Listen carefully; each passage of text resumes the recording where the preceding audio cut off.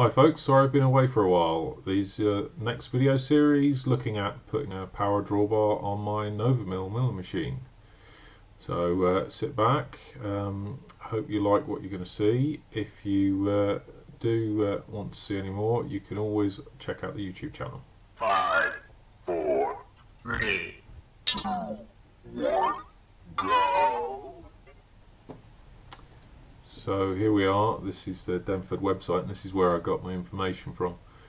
So you go into the machines area, look up the Novamill, and there's a thread on the automatic tool changer. In there you can find some drawings from Denford, and we just pull these over. You've got a general assembly for the milling machine head. There's a pneumatic cylinder, steel support plate, a rocker arm and a pivot, with there's a stack of springs inside around the drawbar, and a collet that holds a BT30 tool holder.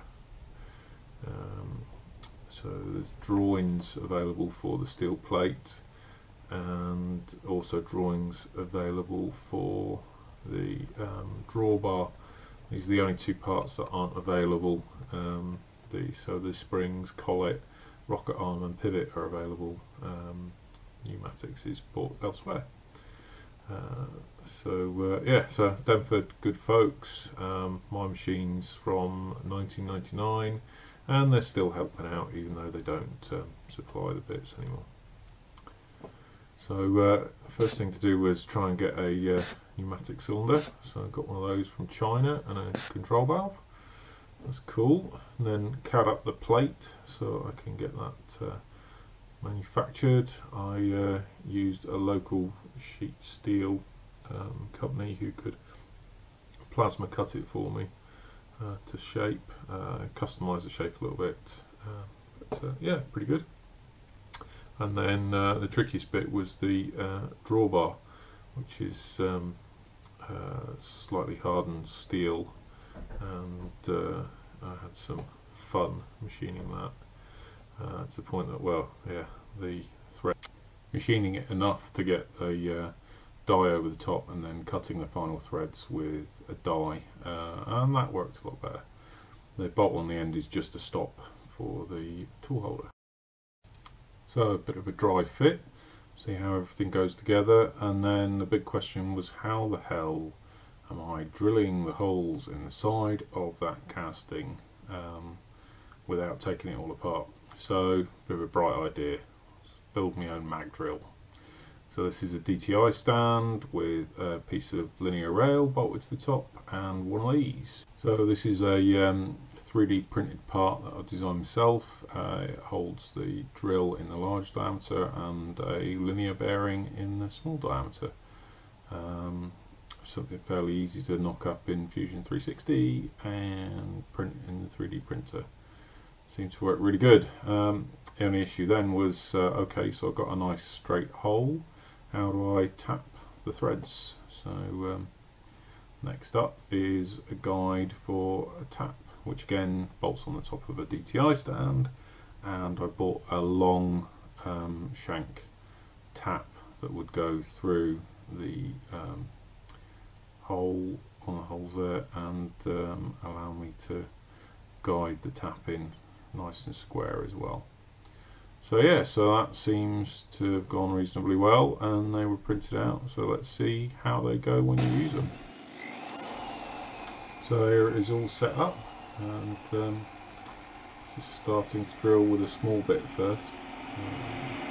Doesn't seem to go up. One of the tricks I did find was apparently the filings or cuttings from cast is really abrasive, so rather than get them all over the machine, I used another DTI stand, magnetic base, just to catch all the filings. That seemed to work really well. I was quite chuffed with that.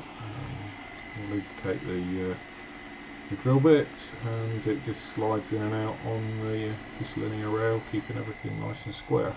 You still have to support the drill and push the drill, but yeah, seems to go quite well. So a few extra spots of cutting fluid and the odd bit of elbow grease, and we're nearly there. You see the filings there all sticking onto the magnetic base. Just with the way that went. Minor issue I've got with this stand is that the aluminium joiner that I have between the rod and the thing was stopping the bearing going all the way in. So you see me moving on to the bigger drill bit. Again, just adjust the speed down, and you have to sort of adjust it based on the pressure and just to get the right sort of cutting speed. Yeah, ugly bloke pushing drill, not great. So there you go. Yeah, so that seems to go quite well. Lots more filings or cuttings, whatever you want to call them. But yeah, really chuffed with how that went, and got a nice clean hole. As you can see, getting all the way in. Those filings making a nice sort of size on the thing. Yeah, quite chuffed with that. So what's next? We need to cut some threads. So got my thread support and my long tap, and just using the thread support to make sure everything's square. I've got a little ratchet driver for the tap, and just basically slowly working it in. It's quite nice being fairly sure that everything's square without having to worry about yeah, mucking it up, especially when you're tapping into something that's not cheap if you ruin it. So rather than have you watch me cut all this thread, let's jump to the end, and there we are, pretty much at the bottom of the hole. So just backing the thread out, and what we're going to do, so these this long tap has a really long lead in on it, so it doesn't cut threads very deeply, especially near the base of the hole, so I need a bottom tap to tidy that up. Fortunately I have a M10 bottom tap, so we'll take this off, and then if we swap over to more traditional setup, of course this is all nicely tapped on, tapped in already, so I don't need to worry about being square, and we just do the normal twist it in, back it out, twist it in, back it out, and yeah, cut the threads all the way to the bottom. So there you go. I think that's enough for this video.